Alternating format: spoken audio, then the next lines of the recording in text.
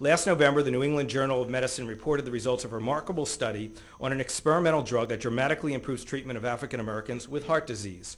The heart medication, as you've seen known as BiDil, is now on course to become the first, quote, race drug, a prospect that has fanned a heated debate about what is race, not unlike the one that accompanied the publication of my book on race and sports published 5 years ago, Taboo, Why Black Athletes Dominate Sports and Why We're Afraid to Talk About It.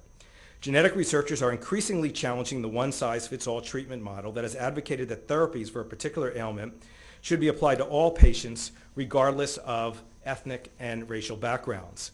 There's now overwhelming evidence that some genetic diseases target racial or ethnic groups more than others. As a generalization we're talking about. Population-based differences have spawned the field of pharmacogenomics, which incorporates genetic research to develop therapies that can be tailored to the small but meaningful biochemical differences that often distinguishes races, ethnic groups, and individuals.